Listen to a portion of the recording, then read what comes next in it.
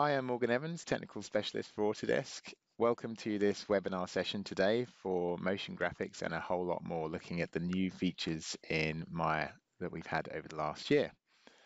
Today I'm going to be covering obviously motion graphics predominantly, but the whole lot more part is going to be looking at all of the other uses that we can use this procedural instancing system for. So this comes in the form of MASH, our motion graphics toolset for Maya. So we'll be taking an in-depth look at the different things that we can use this for, such as modeling, rigging, all sorts of interesting effects that previously in Maya would have taken some R&D time, some extra resources, but now we can achieve quite complex results in a very short space of time. Let's take a look at some of the uses for MASH in a bit more detail. As you'd expect, motion graphics is what the tool was originally written for, so this is what it does in a very efficient manner. So it's perfect for things like creating heads-up displays. There's a few examples of that here, so if you imagine your spaceship panels, for example. And it's also great at things like your TV ident work. So new to Maya 2018 is the whole new Dynamics toolset. We'll be looking at this in a bit more detail, but it deals with very large numbers of instances in a highly efficient manner. Also good as a modeling tool. For example, this chainmail was done using in the MASH to position all the chain links, and this forest was also done using the MASH toolset. So it's great for dealing with modeling, but it's also good for behaviors as well. So it has all sorts of built-in nodes for movement. So this is a signal node, for example. We can take the output of our MASH network and use it to drive anything in Maya. So this extrude node is taking advantage of the audio coming out of your MASH network. It's perfect for things like rigging. So this tank tread was done using MASH.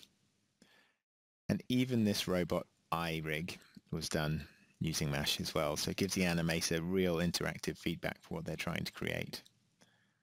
So later in the webinar, we'll also be taking a look at the world node. So this is the ability to be able to essentially simulate a forest from scratch using different genotypes for your different types of trees that you would want to populate your landscape with. So before we go into MASH and look at some of that toolset in a bit more detail, I first of all wanted to focus a little bit on the 3D type tool and see how we could create something like this alphabet blocks in a very short space of time. So the 3D type tool lives on our MASH tool shelf, and we can do all the basics that you would expect out of a 3D type tool, such as change the fonts, the font size, the tracking. We can even use our type manipulator tool to individually go in and move the letters independently of each other, and you see that it automatically shifts everything downstream of it from left to right. So one of my favorite parts about the 3D type tool is the generator tab. So this is a dynamic way of being able to update the text that you would see. So whether you want it to be the frame number, we can change it to generate the time, scene time. Then you can choose number of decimal places and all sorts of things. So we can generate letters randomly, numeric random values as well, but we can also animate the text.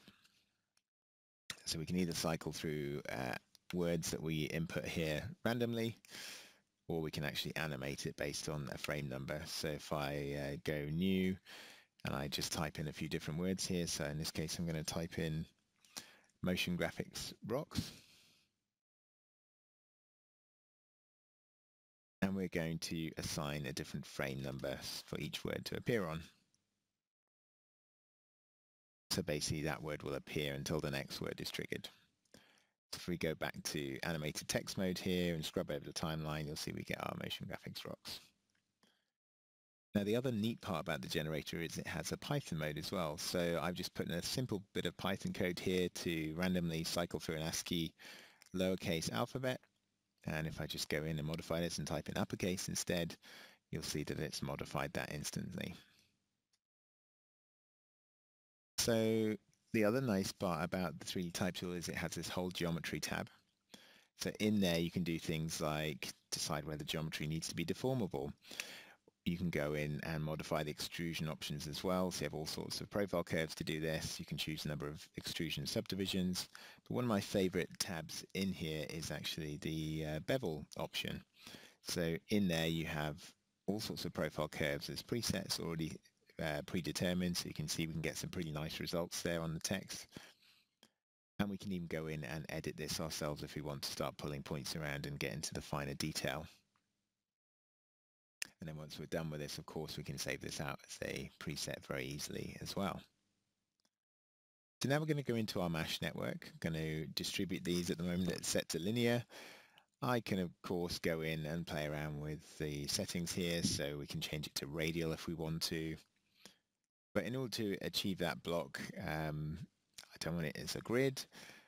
I want to actually use the mesh mode to position these objects, which will ultimately make up the sides of my wooden blocks. So I've got a cube in the scene. I'm going to middle click and drag this over to my input mesh on the distribute node in mesh.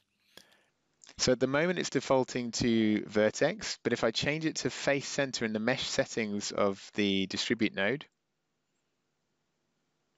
we can do that as well. So I've applied a color node to this now. And within the color node, I'm changing the random hue, which is what's giving me a different color for each side of that text object. And what's great is at the moment, because this is live linked to my text generator, as I cycle through the different letters, you can see that it's still updating. So it's keeping that live link between the initial text that I created and the mesh network.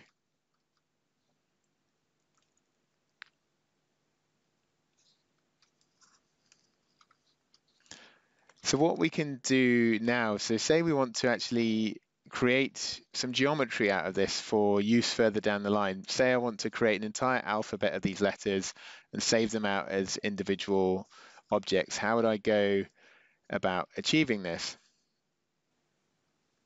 So if we go back into our type tool here and go back to the generator, we can see that this time I'm just going to modify that Python code slightly. So instead of being random, I'd like it to actually use the current time, so the slider time, and apply the letter of the alphabet based on the frame number. So obviously frame 0 corresponds to A, frame 1 to B, and so on. So as I scrub through the timeline now, you'll see that we're actually in order instead of it being random. So this is all done through the type generator. And then from here, we can do some basic Python to just go through a for loop, so that for each frame, I just want it to simply duplicate and freeze out the text. So that would give me my entire alphabet of block letters, which then I could then use for whatever purpose I need, or apply that to a mesh network. So there's our working alphabet. We've talked about using mesh as a modeling tool, so I wanted to look at some of the basic uses for that here, really just in terms of multiplying objects and instancing them in a very simple, efficient manner. So all I'm doing here at the moment is simply just choosing a couple of edge loops that I'd like to convert to NURBS curves, and then use those NURBS curves to help me position some rivets around this jet engine that we've got here. So I'm just making some adjustments to my rivet here, but then I'm going to use the mesh network to procedurally instance these and start to place them using the curves I already have in place. So we've got the mesh network set up here. We've selected our instances, and we've got a few different modes for placing them. So we've got radial, linear, we've got a grid mode for placing our instances. But what we're interested in doing is actually placing these along our NURBS curves that we've already created along our jet engine. So to do this, we would add an additional node to our mesh network. So we'd add a curve node. We're going to remove any animation from that because we don't want our instances to move. We just want to place them in this case. So we're going to drag and drop our NURBS curves over to the input curve section of our curve node in mesh. So we can do this by middle clicking and dragging over from the outliner. And you'll see that each NURBS curve that I've added has now started to place those rivet instances along each curve. So we're going to up the number of points considerably. So then it's going to basically divide our total number of instance points across all of the curves evenly. And now we've got a nicely set up number of rivets on our jet engine. Now where Mash really comes into its own is actually keeping this essentially a live link between your original object and your instances. So what we're going to do now is create some propellers. So I've set up a second Mash network here. I'm going to, using the distribute node, set this to radial. And we're going to up the number of points so we have slightly more of our propellers, but it doesn't look great right now. So what we need to do is go in and start to use some deformers on that original propeller. So I've chucked in a twist deformer,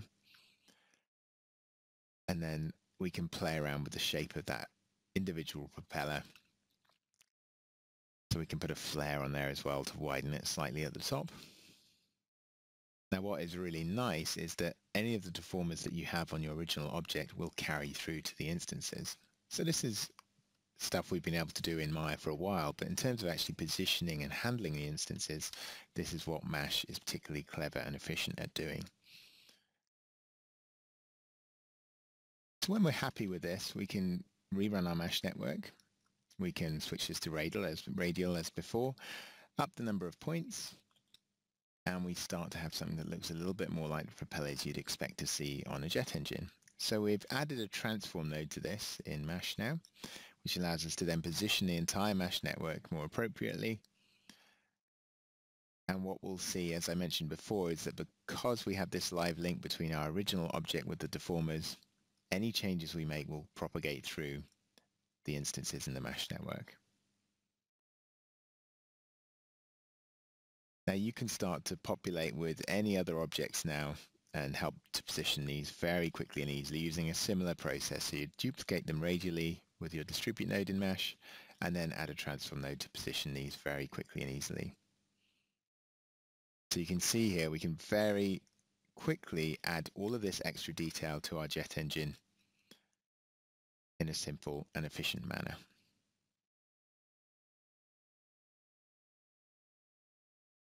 And this is all simply being done through the distribute node at the moment, which is kind of the heart of your Mash network for positioning your instances. Now where it gets interesting, so I've actually got about 5 or 6 different varieties of pipes here, all taking up different positions. And if I duplicate these, I can add something called an ID node in Mash. Now what the ID node allows me to do is say I've got 10 different varieties of pipe set up to begin with. The ID node can randomly place those instances. So what we want to do now is actually give some variety. So at the moment they're all pointing to ID 0. But by adding this ID node in Mash, once we position them, we can then start to get some random variety based on our original selection of objects. I'd go back to my Mash editor, add the ID node, and then we want to basically take a random selection here. So as we change the cycle, you can see that our pipes are now getting some variety in there. So you can add some random detail to your instances. So where it's also very useful is you can use things like Arnold stand-ins to really cut down on render time. So all this extra detail like this canister here, we're just putting on a couple of basic Arnold shaders. So we've got the car paint. We've got a metallic car paint as well if we want to add a bit more detail again. And then once we're done with this, we can actually save this out as an Arnold stand-in, and the Mash network will also understand your Arnold stand-in. So it really cuts down on render time. And the viewport even has an Arnold stand-in preview mode, so you can actually get a feel for the geometry in the viewport as well. But in terms of render data efficiency, using the Arnold stand-ins through the Mash instance network saves you a lot of time when it comes to rendering. So my background was rigging, and through this I wanted to show an example of how you could use Mash for rigging a vehicle, for example. So I've got this robot character here, and there's several elements that are using Mash in this example. So I did a simple vehicle rig. So this is just using a basic Maya expression to take the Z transform of that main controller and drive the rotation of those curves. So I've got one tank tread, which I'm duplicating using the mesh network again. So using the distribute node, I'm going to up the quantity to about 22, which I just happen to know is the number I'm after for my tank treads. And then I'm going to add a curve node to this network. So using that curve, I'm going to middle click again and drag this over to the input curve section of the curve node. And then by increasing the step, you can see that it's populated those tank treads on there. They're linked to time by default, but I'm going to actually break that connection and use the output of my little expression to connect that. You see I had a bit of a weird flip there. I'm just going to focus on that quickly. I've got a secondary curve next to each of those tank treads, which will act as an aim curve to lock down the up vectors. So as we move it forward and back now, you see one of them is already hooked up and linked to that forward motion and is working. So the way we would do that is to break the time on my curve node.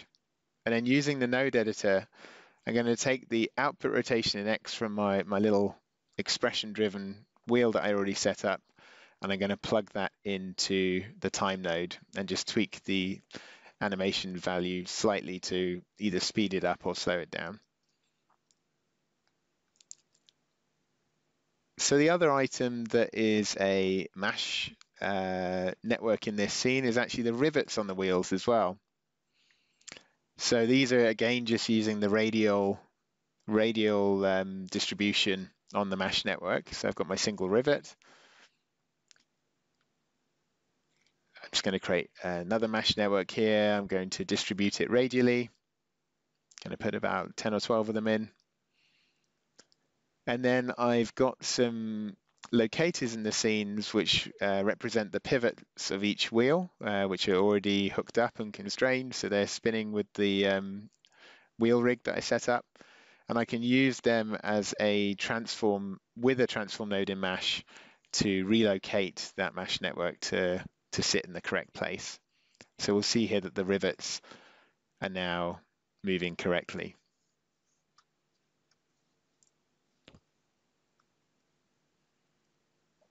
So finally with this robot, I wanted to take a look at a bit of robot facial rigging and how would you go about this and how would the animators work with something like this in the Maya scene. So there's several mesh elements that make up that display. So first of all, I'm going to look at the Adobe Illustrator import that we can do with the SVG node in Maya. So this is on the mesh tool shelf as well. So we can actually import vector graphics directly into our Maya scene.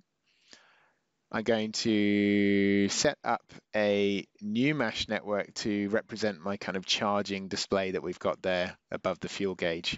So I've just got one plane that I'm duplicating, and through the distribute node again, I'm just playing around with the scale. And then we're going to animate the step strength of this scale to give us that charging up and down effect. So this is kind of stage one of that display that we saw on the robot. And the nice thing is, because I created this mesh network in mesh mode, I can then deform this if I want to. So ultimately, I want to use this as a fall-off object further down the line. So what I'm going to do is just transform that node using a little locator there above the fuel gauge, and then stick a bend deformer on there so it conforms to the surface underneath. So this is just to get it sitting a little bit tighter to the surface that I'll ultimately be using to generate that kind of pixel-based display. So to do that, I just have a single small tiny plane in the scene. I'm going to duplicate that, and in the distribute node using mesh mode, I'm going to distribute those per vertex, which will give me essentially a display. So if you think of each of these little planes or instance planes as a pixel of my display. So applying a color node here, I'm going to have a foreground color of blue, with a little bit of a random hue on there, which if we dial that up and down, you can see it adds almost like a bit of a static effect. And then I'm going to apply a background color of black. Now this is where the fall off objects in Mesh come in very handy. By default, we get an implicit sphere. So you can see as I move that sphere around, it's changing the color from black to blue with a soft fall off. But I can actually apply a mesh to that fall off object. So using that initial mesh network with the field gauge, that's what I'm going to be using as a fall off. So based on its proximity to those instance planes, it's going to change the color. So in the additional settings there, I was just turning down the soft fall off there, which essentially feathers out the fall off object. So you see we've done the first part of our display there very quickly and easily, and again using the step strength I can create this kind of dissolve effect. And then I can move into the next part of my display, which is actually a very simple blend shape driven iRig on some NURBS curves. So I'm using that very age-old joystick style controller now in the eyes. And we're going to use each of those NURBS curves as two individual fall-off objects on a brand new color node. And again, I'm just going to go to additional settings and shrink down the custom radius, which is like the fall-off essentially. And you see that as I'm animating that now, it's updating the color on each of those pixels as the NURBS curves move around. So really, this is a great way of giving your animators very good real-time interactive feedback when they're trying to animate with items inside of Mesh. And just to finish it off, I've got a 3, 2, 1, go. So I'm just using the 3D type tool again. I'm going to put some basic animation on there and just sit them on top of the pixels that I've already set up to finish off the display. And that's pretty much the finished article. And this is it rendered off in Arnold. So we just put a simple glass shader piece of geometry above that display to give us that kind of TV look and feel. And just quickly, while we're looking at that Arnold render, I also wanted to talk about how you can work with Mesh color node in your render engine, or your renderer rather. So the way you would do this is actually to go into the shape for your mesh, and under your Arnold tab, you would need to apply the color per vertex data. So you've got export vertex colors as a tick box in your Arnold tab. And then once you've done this, there's a utility node in Arnold which you would need to then apply to the color of your Arnold shader, which is the user color bool. And you would have to apply a color set to that. So by default, this just gets put on the standard color set with the American spelling. And then once you've done that, you can see our eyes are then starting to show up because that per vertex color information is then being carried on through your chain. So that is what is necessary to get your render looking correct with the color node in Mesh. So the next up is the placer node. So this was a big addition to my 2017 update 3. And this is the ability to essentially art direct where you'd like your instances to go.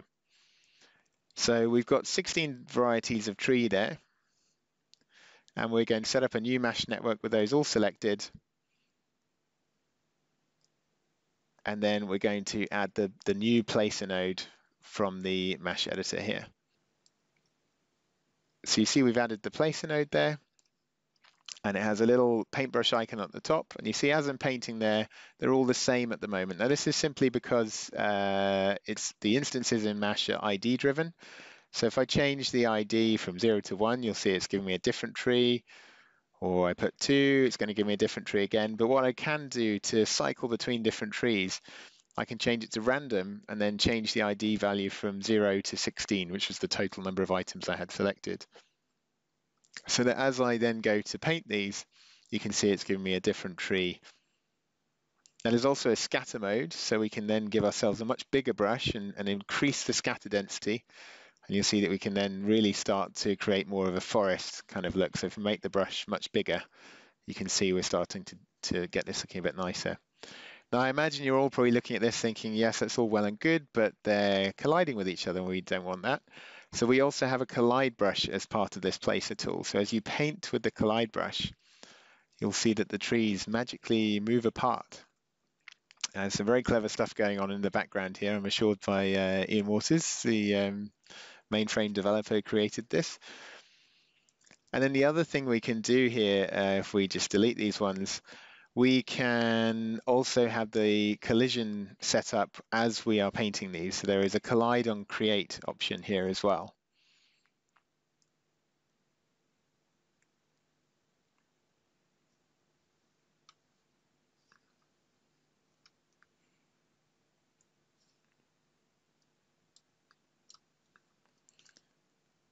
So you see here that the trees are avoiding each other as we paint them. So the other thing we can do, if we want to perhaps create a river through here, we can just obviously put the delete brush on there. And so it gives you a huge amount of control. And you can run this in either instancer mode or mesh mode. I would advise using the instancer mode when you set this up. And the nice thing we have here with the manipulate tool, the move tool for the placer as well, is you can go in and actually select each individual instance as well and move them about. So the final thing with the placer I want to focus on was the align to brush function, which as we paint here, you see instead of all facing the same way, it actually tries to follow the direction of the cursor as we move it along. So the next thing I wanted to focus on is the world node in MASH. So again, this was a brand new one to Maya 2017 update 3, so it's pretty recent. And this is actually a clustering system. So we're just distributing here linearly. And what clustering means is it basically allows you to create additional instances around your originals, if you like. So I've created a duplication of 5 there. And you can see here that it's clustering around them. But the nice thing about the world node is that it also tries to avoid with collision when you're increasing the number of items clustering around each point. So there's lots of different modes. There's a circle mode, there's a disk mode. And you can see here that as we move, even with the distribute node back and forth, they try to kind of self-avoid each other there.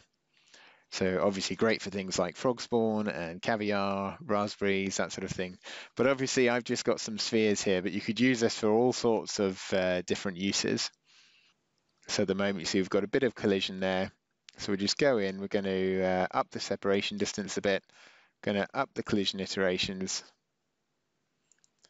and you'll see they start to then avoid each other much, much better.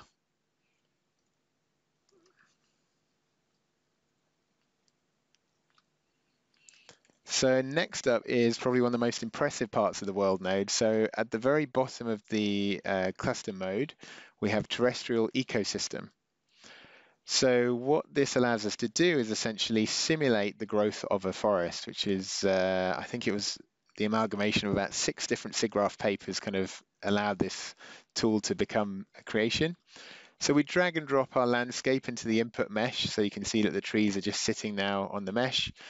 And then based on our original selection of trees, we can set up using the genotype editor, a different genotype for each tree.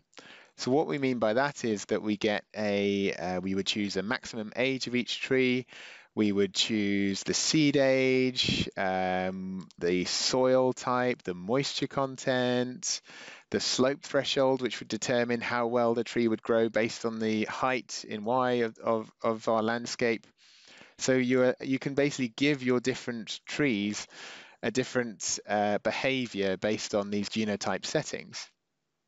So you essentially set your ecosystem age. So you'd say, well, I want it to run over 100 years, and this is what it's going to look like. So you see that as we add the different genotypes with different attributes applied in the genotype editor, you can see that they're populating different parts of that mesh procedurally based on those genotype settings.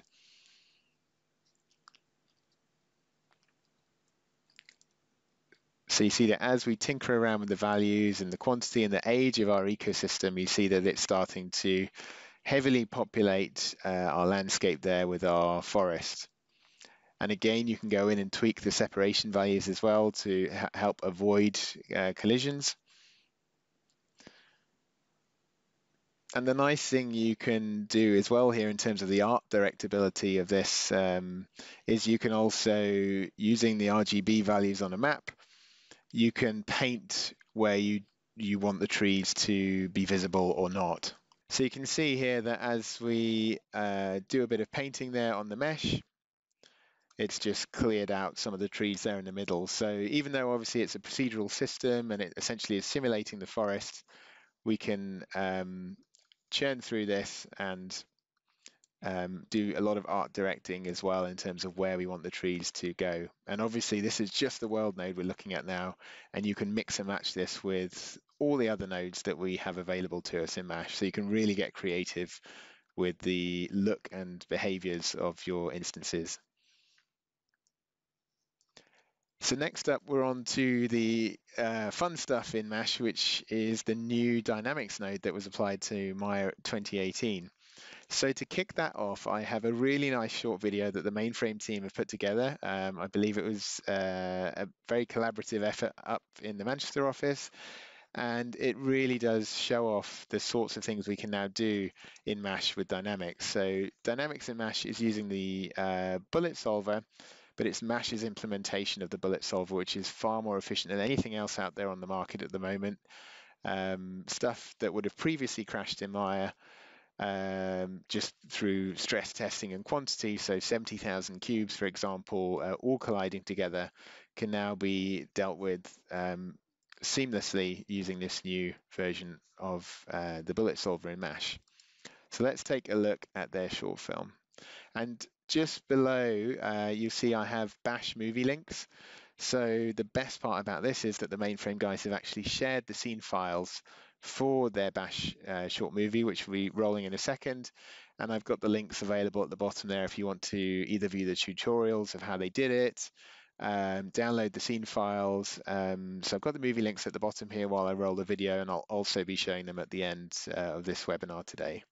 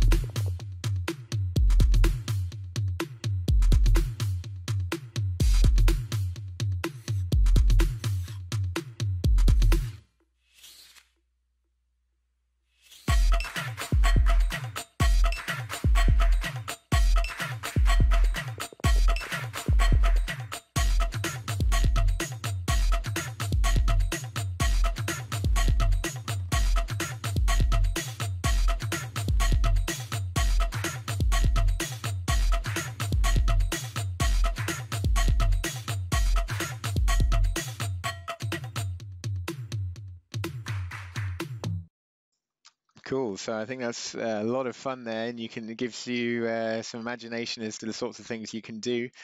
So as I said a second ago, we have access to the scene files, so you can go in there, you can dissect them, and you can just have a lot of fun really just seeing how these scenes are put together, and then start to play around with the values, play around with the Mash networks, and it's a great learning resource. So a big thank you to the mainframe guys for sharing that with us. So that is available on their mainframe Mash Vimeo channel. There's a link to it on there, and as I said before, there's a link at the bottom of the movie here, and we'll be showing it again at the end. So just an example of how some of the items are put together in that movie. You can see here that this is that pipes example there, so the balls that were falling into the pipes. So the way we would put something like that together would be, you'd start off obviously with your distribute node there linearly, and I've got some spheres in the scene as well, which I've just applied a bit of dynamics to those just by adding the dynamics node, and that's all I've done. I've just set up a Mash network, added dynamics node, and they just fall to the ground. So we're adding a transform to our spheres here with a second Mash network. Going to add a dynamics node to that as well. So as soon as I do that, you'll see that they will also fall with the pipes. And the nice thing is, because it's all being run through the same bullet solver, even though it's two separate Mash networks, you'll see that they interact with each other, so they kind of fell into the pipes there. So what we can then do with our pipes to get them to behave a bit differently, we can add something called constraints within the Mash Dynamics node. And you saw there that all the pipes then fell at the same time because they were essentially linked together. So if we go into our constraint settings, we can see that there's all sorts of different modes here, whether it's glue or spring. You can see you can choose the connection points as well, so you can do some really crazy stuff. You can add ramps to this as well, and Ian Waters on the Mainframe channel has some fantastic dynamics videos which you should check out after today. But what we can do as well, we can actually limit the behavior of these attachment points. So if I just go back slightly, I've changed the connection point to an offset value, and I'm setting it to -1. So that's essentially giving me a pivot point there from the bottom of the pipes. And then in the limits section, we can choose to perhaps lock a couple of axes and keep one limited. So I'm limiting one of them to 180 in X, and I'm locking the others so that as the balls fall in there, then they're starting to only rotate on the single axis. Now what's neat, obviously being MASH, is that once you've messed around with that behavior linearly, I've changed my distribute node to grid now, and I'm going to run that again with the dynamics all live. So this is the finished article, which again is available on the bash scene files. So just to look at a few more dynamics examples, as that was the big one for 2018. We're setting up a grid here. We're introducing a bowl. And we're just hitting play, and that's the results. So you would add a bowl. You go to your bullet solver that gets created there. You drag and drop the bowl from your outliner as a collider. And that's literally all it takes to do dynamics in MASH.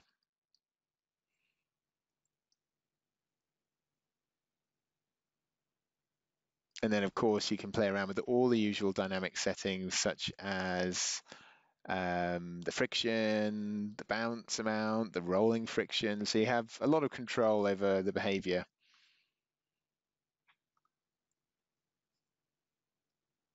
And something important to mention actually is that in your dynamics node, there's several different ways that it can work out the collisions for your objects as well.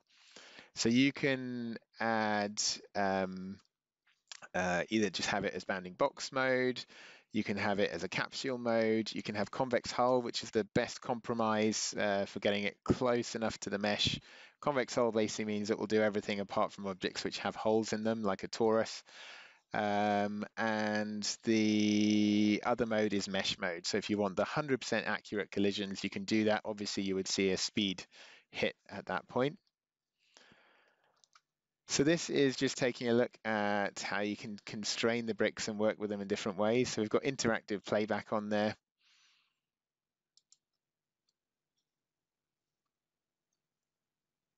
And you can choose how the bricks are essentially glued together and how much they stick.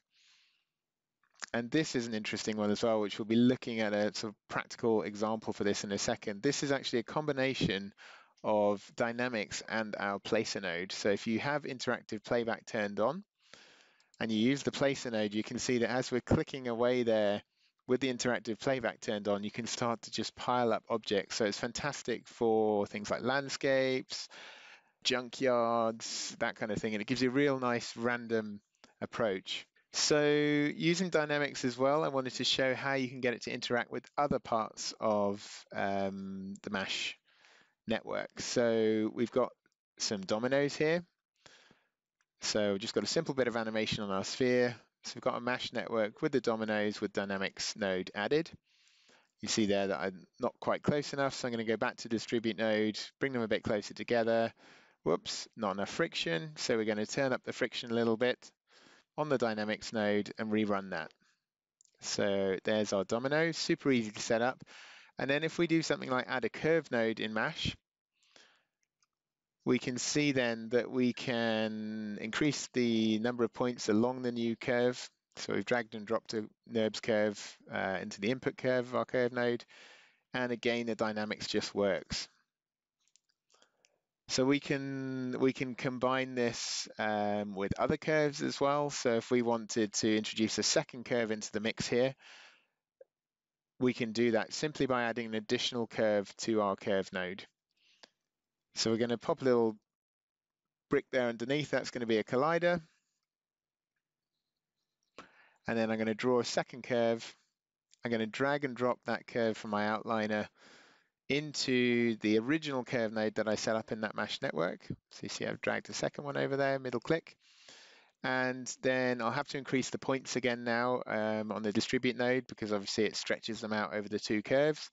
And then if I just run that simulation again, you'll see that the two curves will essentially interact, or the two paths will interact with each other, because it's all still using the same dynamics node. But this is what we're talking about with the simplicity and the art directability of MASH. I mean, it's so easy to use and a lot of fun. So another example of the two MASH networks interacting with each other here, we're just adding a grid node, sorry, a grid mode rather for the distribute. We're going to add a random node here just to make them look a little less uniform, just with some very small values. And going to pop the dynamics onto that one as well. So we've got the two objects interacting with each other then. And then just to finish this off nicely, I'm going to add a color node as well to the second batch of dominoes. And something I didn't cover before is you can also add textures to your color node as well. So we've got the Maya logo. I'm going to load that quickly.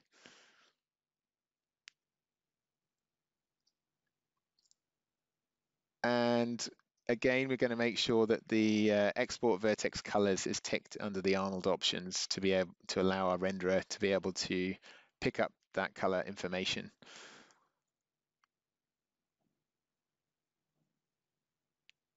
And this is just a very basic Arnold render of the end result.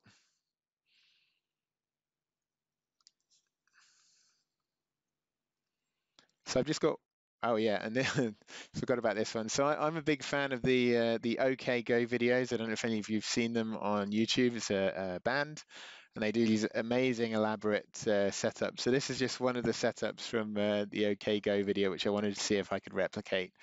So they just had this big kind of wooden plank, and it's actually pretty close. I was pretty happy with that. But the whole domino thing kind of got me thinking, can we achieve this in MASH? And of course, with a bit of tinkering around, we can.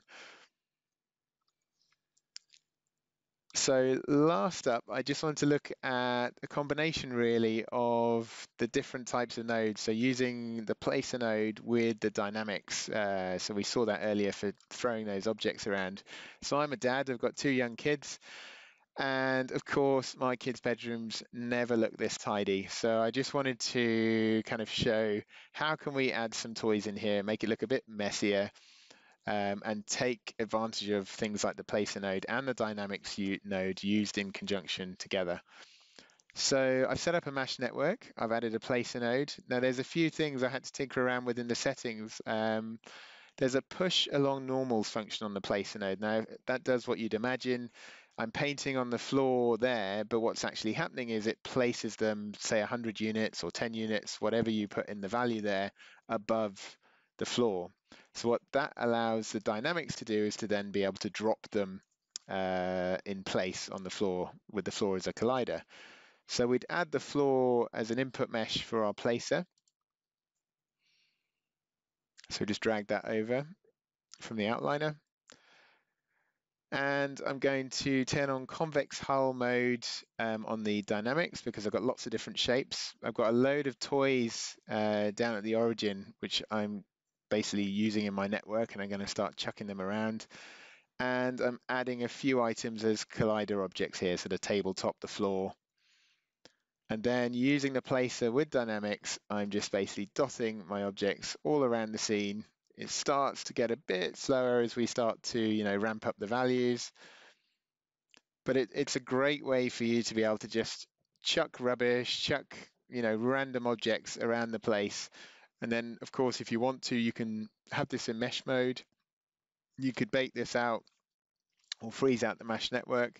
As I mentioned earlier with the placer, you can actually select them as if they were individual objects. So as a parent, I like to at least be able to walk to the bed in my kids' bedrooms. So I've asked them to tidy it up. and park them all off to the side.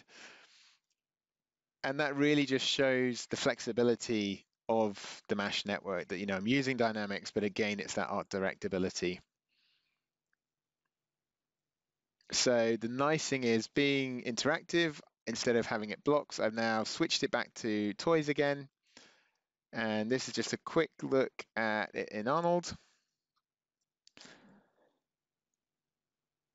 So you can see, how quickly you can generate something that looks quite good, really, just by chucking objects around the scene. So it's a fun way to populate these types of 3D scenes.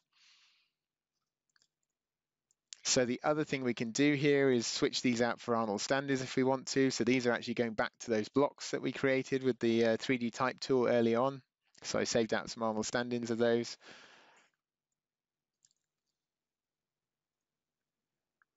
And just showing you the different types of modes that you can do for your Arnold stand-in. So there's a couple of things you can do. You can go to the Arnold tab within the shape of any object, and you can switch it to Arnold behavior as procedural and then point it to your Arnold stand-in as file. And then, of course, the other way of importing your Arnold stand-ins is just through the standard create stand-in and then point it to your AS file as well. So there's a couple of different ways of populating your mesh networks. So I'm just using that world node again here with a bit of clustering. I've got it in bounding box mode at the moment with my Arnold stand-ins. And if I change the values in the random settings there from 0 to 1, you can see that it's kept all those details that we got from the bevel and things like that from the 3D type earlier on in the webinar. So I think that leaves a little bit of time for questions now. Before I jump into that, I just wanted to say, if you want to download anything in terms of scene files and examples, you can go to our Creative Market,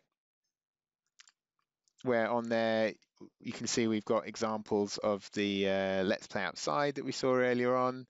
The other place to go is obviously the Mainframe Vimeo channel, where Ian Waters, the developer there, has put literally hundreds of MASH videos. So I've only been able to cram a certain amount into the hour today, but there's so many examples on there. There's the Bash movie on there as well. So thank you all for attending today. I hope it's been a useful webinar. It's been a lot to get through, but as I said, we'll be putting out tons of resources over the coming weeks in a lot more detail, so you can sit and watch in your own time. Definitely check out the Vimeo channel from the Mainframe guys. Ian Waters just churns these videos out at an incredible speed. So big thank you to him for all of the information that he's sharing with us. So thank you all for attending, and I hope you enjoyed, and we'll see you for our next webinar. My colleague Alex Horst is going to be doing a 3D Studio Max webinar in about a week's time. So check out our Meet the Experts landing page and get yourselves registered for that one as well. Thanks for attending. Bye bye.